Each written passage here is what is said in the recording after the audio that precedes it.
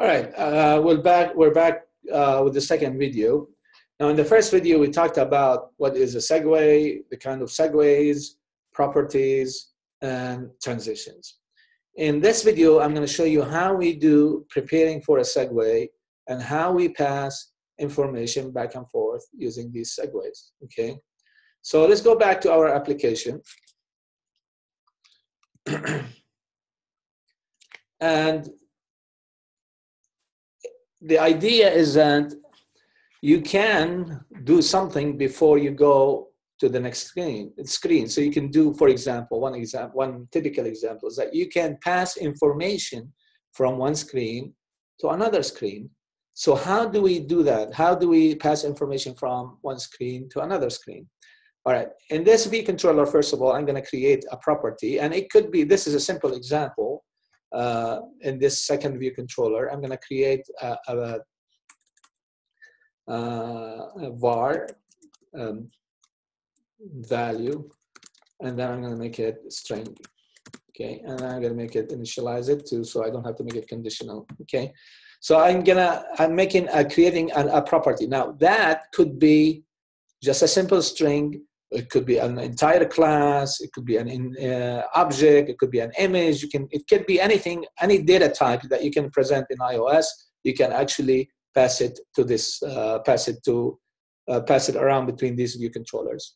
So now, if I go back to the view controller, first one, we have that one that we just created, that function, and we're going to use that in the next part here in a minute. But we have something called prepare. You see that when you type in prepare for segue UI storyboard, the type, and the sender is any. What does this do for you? This function is actually exists in the view controller. So you're overriding a function that exists in a view controller, UI view controller. Here it is, right? So how do you use this? This get executed every time you move. Let me go here. Every time you move from this screen to this screen using segues, all right? So this function is executed every time you move from here to here. That's important. Okay, so what happens in here, you go to the view controller, you say, okay, I can use this parameter that is sent to me and say, I want to know where I'm going. I could have multiple lines. I could have multiple buttons. I could have a segue not connected to a button, and I'll explain this in a minute. So what you could do, you can say, if you can get two things of importance to us here. One of them is that there's two values. One of them is segue dot identifier. What does that do for you? That gives you the ID that you typed in for that identifier. So for that segue, so if you go back to the storyboard, this is the line, and I gave it a title. Do you see that? I gave it an identifier. So whenever I click on this and it's going to that screen, this segue is executed, and then the identifier of that segue is screen 2. This is important. If you have another line, for example, if you have another button that goes to another screen, for example, that will have, let me just show you.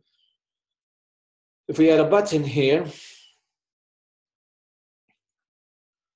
and I have another segue, okay, for example, show again, and I can give it a different title now to this guy, this one here, and then I say dummy, all right,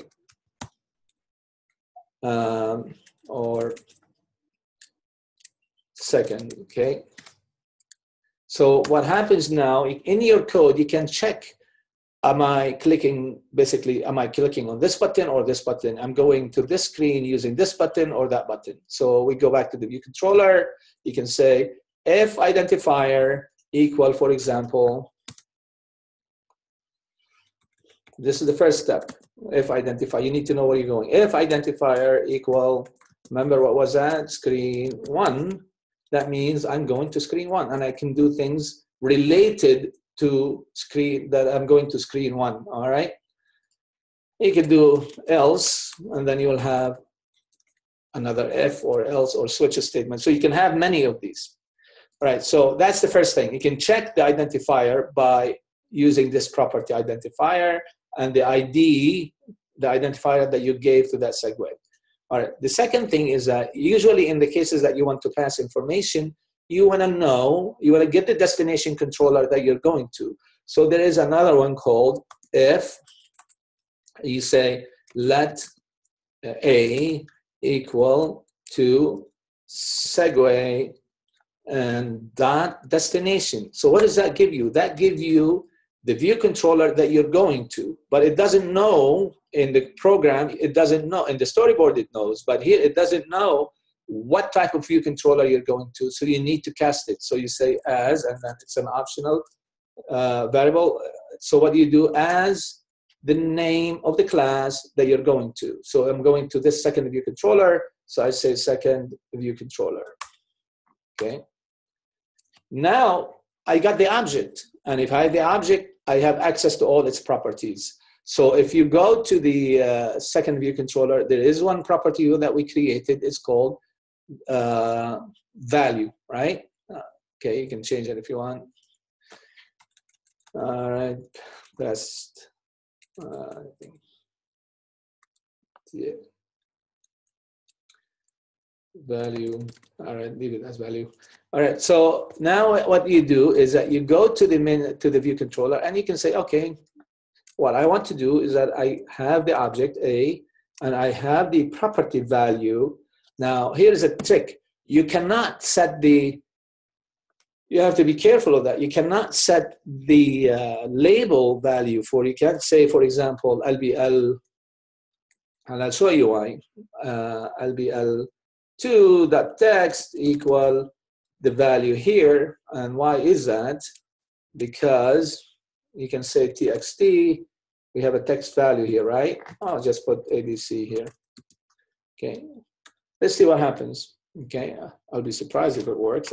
I'll be wrong, but let's see. That's not the first time I'll be wrong, but let's try it. What happens is when I'm expecting it to crash, but I'm not gonna say until I see it. What happens is that you click on this, it worked, but what happened here? It did not give you the value. Why the value here? It was not given. Okay, the reason that that value was not given yet is that object has not been initialized yet. So if you go to if you go to here, it says a label1.text. That has not been loaded to the screen yet, so you don't see. The view did load has not been executed, so you don't see the value. So what you have to do is that you assign the attribute, which is, what did we call it, value, all right, that we've created to this value ABC, okay? And now if you go to the view controller, the second view controller, what you can do in here, in the view did load, you say, okay, I either have a value or have a blank. So if I do have a value, what you say, LBL2.text equal to the value that is being sent to me, either sent or blank, okay? And now that should do it, that should work.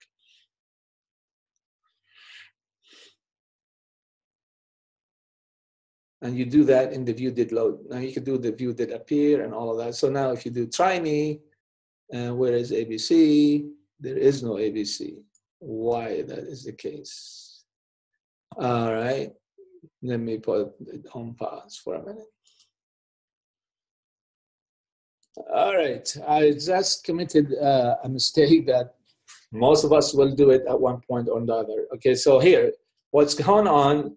The problem is with this view controller, this prepare for segue. Okay, what I'm going to do is that I'm going to put a breakpoint in this prepare for segue, and to show you what the problem is. So how to debug a problem in this case. Why the information is not being passed to the second view controller. The reason is, if you run it,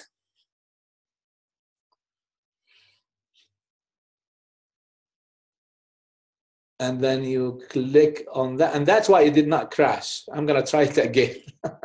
Look what happens. Now, if you click on try me, it went here. watch, step over, it skipped it. It did not do this part. And that's why it did not crash for some reason. And the reason is this value is not the same value that we put in the identity. And this is a very, very common mistake. So what do? You go back to the storyboard, you make sure that, okay, it's screen 2 and not screen 1. So if you go to the view controller, you see that I have screen 2. And to prove you that I was right, hopefully this time, I'm gonna make that label again and see what happens. Dot text and see what happens. Okay, I'm gonna run it again and let's give it a try.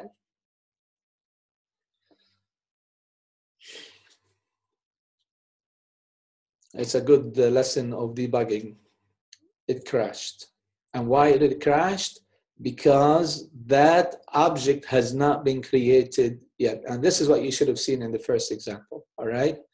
So to avoid that, you don't assign any UI elements on the screen to a value. You assign it to the properties. And in the view did load here, in the second view controller, you can actually do what? You can assign the value to it in the view did load or view did appear, all of that stuff, okay? So that's how we pass value to the second view controller. Now, how do I pass value to the first view controller, right? Now, I have this value ABC, right? This value has ABC value coming from there. If I change this value, let's say value equal AAA, AAA, okay? And let's see what happens now. What I want is that usually what happens is that you do some programming, you download, you do processing, and then sometimes you want to pass information back to the view controller. There are different ways to do it. One of them is using delegates, and then you execute that function in the a delegate function in the first view controller. And this one may be easier because I just pass it back immediately when I'm done, when I undo the unwide segue. So what happens is that you go to the view controller, and we have a function here called what? Back. And we have a segue here very similar to this segue. So now, instead of doing what we did, we do the opposite, the reverse. So I say, I know I'm coming back from that view controller. If I have another view controller, you'll have to check which view controller you're coming to using the identifier, all right? But since I have one, I'll say here, let VC equal what? Equal segue. And now we use, instead of destination, we use source view controller. Who initiated that segue? In that case, it was, I'm coming back from the second view controller, so it's my source. And what do I do in here? I cast it as same thing as this, okay? Because I'm coming back from there. Okay, and now I have access to all its properties. So I can say, I have a label here. What do we have a label? Label 1, we'll say LVL1 dot text equal to what? Equal VC dot value. Remember that? Okay, now I can get the value back, all right, after I did some processing to it. Now let's see if that works.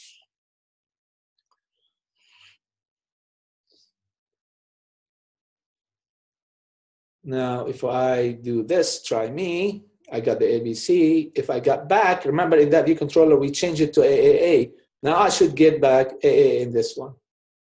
All right, so that is how we pass information back and forth between view controllers using a segue. Just to summarize it quickly, we make sure that in the prepare for segue, we use two things, the identifier and the destination. The identifier tells me what screen I'm going to using the ID that I typed in.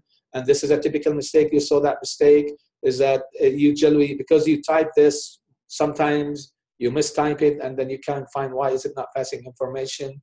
The other thing that you use is that the destination, which is the view controller you're going to. You get the object, and once you get the object, you get access to all its attributes, and then you can assign any attribute you want into that second view controller you're going to.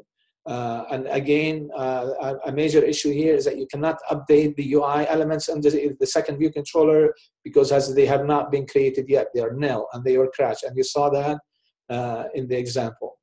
The last part here is that when you want to pass back information, you use the unwide segue. You in the view controller that I'm in, I say, okay, give me the source of view controller, and you can say, okay, what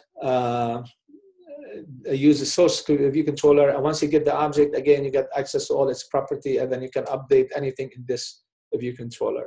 If you go to the second view controller, usually you have a property that you get its value from the other view controller, and usually we do things in the view did load to update the screen or do something with these values, all right?